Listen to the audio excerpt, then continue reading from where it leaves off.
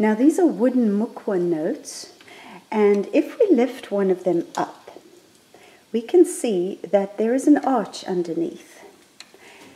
And we also see that the holes through which the string passes are beyond the arch.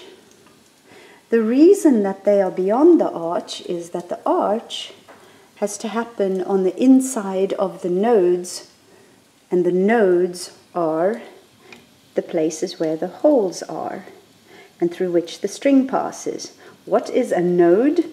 A node is the point of least vibration on any musical note or any rectangular piece of wood for that matter.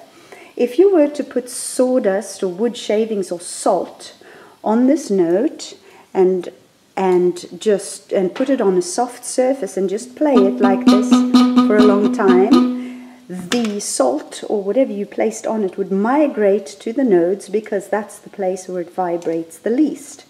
And that's how you know where to put the holes, to put the strings, and also that's how you know where to put the arch, because the arch has to be on the inside of the nodes, otherwise the key does not sound good. So this wood called mukwa is also known as Pterocarpus angolensis. It is a species of wood that grows in Zimbabwe and southern Africa. It is also known by the name of kiat. And if we look at some more of this instrument, we will see that, in fact, the stabilizing bars and the end pieces are also made of mukwa. Now, something is written here that we're going to take a closer look at. Here it says tenor number 1. This instrument is called either an alto or a tenor. So this is the tenor, and then you'll see it says here tail, arrow this way, nose, arrow this way.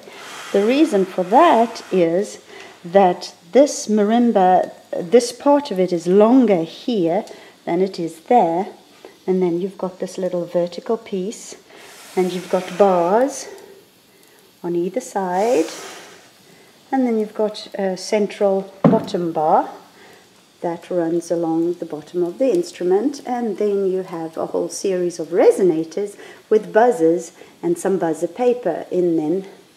The buzzer paper or the buzzer membrane is actually made, in this case, from grocery bags, Walmart bags, because that's what we have available.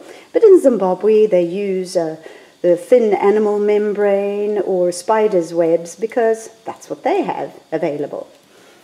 We look again at this now.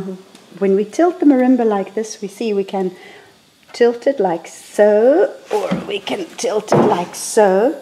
And if you tilt it like this, then the player can play the instrument. Now you're hearing a little rattling there. That's because we have not yet fastened the instrument's keys down. And the reason we have not done so is because I wanted to show you what goes on with these resonators. The resonators, let's just flip these over. The resonators are gourd-like hollow objects that are attached to the soundboard. And then between these are bridges through which a string comes and on which the notes